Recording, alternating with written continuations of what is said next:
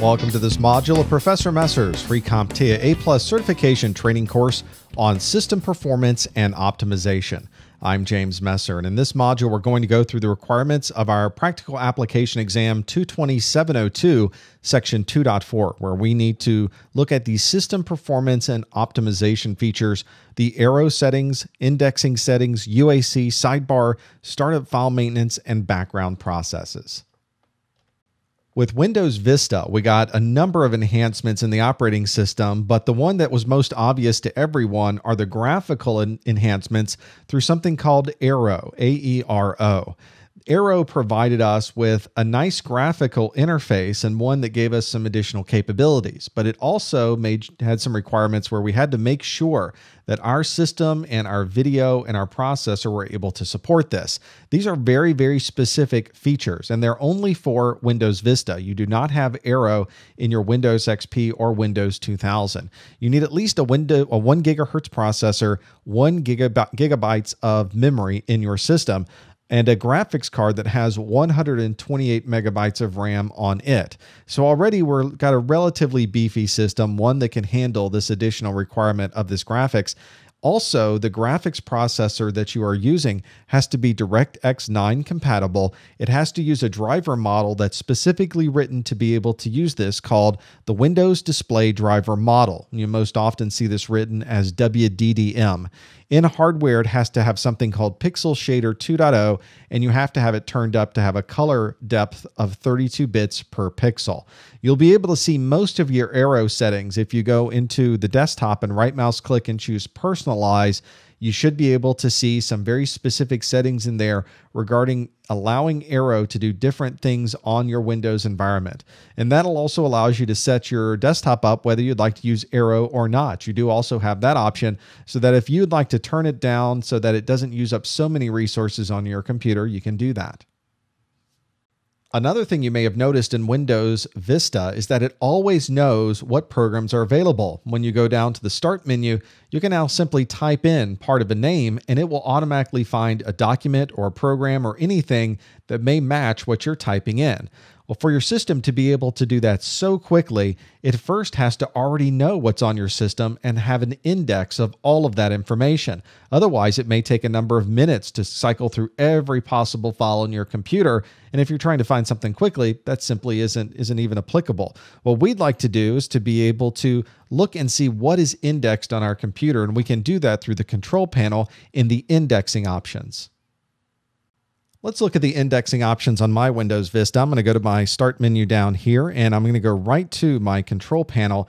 And inside my control panel, I've got it set up in this classic view, which allows me to go right to the indexing options. And here they are. This shows me that there are 281 items that have been indexed on this computer, and the indexing is not happening right now. It's complete. You can see that the places where it is indexed are the offline files, the Start menu, and the Users folder. That makes sense. That's where almost everything on our computer that's outside the scope of our programs and everything else, our Windows operating system, are usually in those particular locations. You can modify any of these. If you'd like these offline files to be different, you can modify that piece of it. I have the option, of course, to show all locations. It's going to pop up a UAC box for me that says that I need to look at common indexed location settings. And yes, I will allow that. And it will show me all of the indexed locations that are available to me. I can also have a look and change some of these settings and have a look and see whether they're excluding anything or not. This does not index every possible file, just the ones that normally we would want to look up. If you ever want to change any of these things, you'd like to pause the indexing if it's in the middle of an indexing process, you come right back to this control panel indexing options screen, and you can do all of that from here. One of the things you may have noticed when we were changing some of those indexing options is we got a box that popped up that said Windows needs your permission to continue, and you then have to provide the right credentials to be able to allow the system to do that. That was an intentional screen put up to make us pause and think about what was going on at that time, and then decide if we wanted to continue down that road.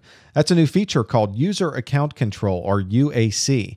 Instead of everyone running as an administrator, as many people tended to do on Windows 2000 and Windows XP, with Windows Vista, you don't run as an administrator. Instead, you run as a normal user. And if you're doing something that appears that it needs some additional capabilities, something beyond the normal things that you would do day to day, Windows stops and prompts you, is this something you really would like to do? The primary reason behind that is security. Unfortunately, with Windows, a piece of malware might get on your computer, and if you are running as administrator in Windows XP, for instance, it has complete access to your system and can change files and modify pieces of the registry without you even knowing about it. Well, that doesn't happen in Windows Vista. Instead, Windows Vista recognizes that something that you're running is trying to change something in the registry, and it will pop up a box and say, were you trying to change the registry? Should we allow this or not? And then you can decide at that point whether you will give it the correct credentials to be able to allow the registry change or not. It's another way to allow more security on your system. So if you're modifying the firewall, you're installing applications, you're scheduling tasks, or you're changing some pieces of the user information and many other things, you can go and have Windows prompt you for all of that. By default, it's going to stop what it's doing and pop up that box, and you have to then decide whether you want to allow Windows to continue to do that or not. When many people installed Windows Vista, they started seeing these pop-up boxes whenever they wanted to do things that they felt were relatively benign, and they got a little frustrated with it. It became a big deal. It was a different way of doing things, and people were not accustomed to it. So one of the things you can do is turn on and off UAC completely for a user by going right into the control panel under User Accounts for that particular user. And one of the things you can do is say, turn the user account control on or off directly from here. If you'd like to really modify this a little bit more and still allow people to use that UAC functionality, but maybe disable it for certain other things, you can change the local security policy of your computer and decide what you would like to be prompted on and what you would not like to be prompted on. Let's look at my local security policy. I'm going to start here on my Vista machine. Let's go to our control panel. Under our administrative tools, there is a local security policy option. And the local security policy is extensive. In fact, just changing it says we need your permission to continue, because this is where you can enable or disable quite a number of things. I'm going to make this a little bit bigger so we can see it. You can look at all of these different policies that you might have in here. And for UAC, we're very interested in the local policies that are on your computer and the different security options available to those local users. And here they are. You can see who gets to do what and how different options are there. With each one of these things, you may want to do different things. Digitally signed communication if a client agrees, or change a security setting so that it either is allowed or disallowed completely. There you can also prompt for credentials. And when that happens, you get that message on the screen that says, if you are ever performing this particular function, I would like to have the UAC pop up a screen asking if you'd like to continue. Or if that's okay, you can automatically deny it and you will never be prompted for that, and it simply won't allow it for that local user. Different security options in here have different things that are available to you. So you can see this is very extensive, and normally you're going in and changing one particular thing rather than going in and modifying every single one of these. But if you ever need to modify it, instead of turning UAC all the way off, this is exactly where you'd go. Windows Vista also included a new feature called the Windows Sidebar. You can put a lot of widgets on the side of your screen and have a lot of different capabilities that are there. You can access that through the All Programs Accessories Windows Sidebar. Let's look at my sidebar. I'm going to go to the Start and to our All Programs and our Accessories. And inside there, indeed, is Windows Sidebar. Let's click that. And it's going to pop up all of the things that I have on my sidebar on the side of the screen. It starts loading all my widgets. And now we can see the calendar that I have here, the clock that's on the screen. I can move these things around. You can make it a little different. And you can have this sidebar set up in a lot of different ways. You can also, if you hit this plus sign, it'll load up a bunch of new gadgets that you could put on here. And maybe I'd like to add a CPU meter to this. I can right mouse click and add it, and it'll simply put it into my sidebar. And now I have a way to check and keep track of what's going on my computer just by looking at the sidebar that's there and making it very customized for what I'd like to do. It's a great functionality and something that's always there, and it doesn't get in the way. I can always pop up another program right on top of this. For instance, let's load up our Internet Explorer and have it start that piece. It's going to start my browser up, and you can see I can still maximize my browser. It won't get in the way, but right behind the scenes, it's always there if I ever want to see what's on my desktop. To remove or change these widgets, I can always hit the X button next to them. I also have the ability to right mouse click, and you've got other options for what you can do with that individual gadget or what you can do for all the gadgets that are in your sidebar. Just another way to make the user interface in Vista a little bit more usable, something that you can always have available on the Windows sidebar. A very easy way of managing what files start up when you start your computer is using a special group that's in Windows called the Startup Group.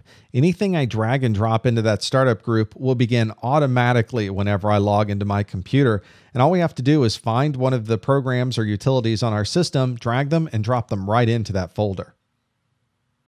Let's look at my startup group on my Vista machine. If I go to All Programs, here's my startup group, and there's nothing in there right now. One of the things I could do is grab a program like Internet Explorer, and I'll grab it and I'll drag it right down here.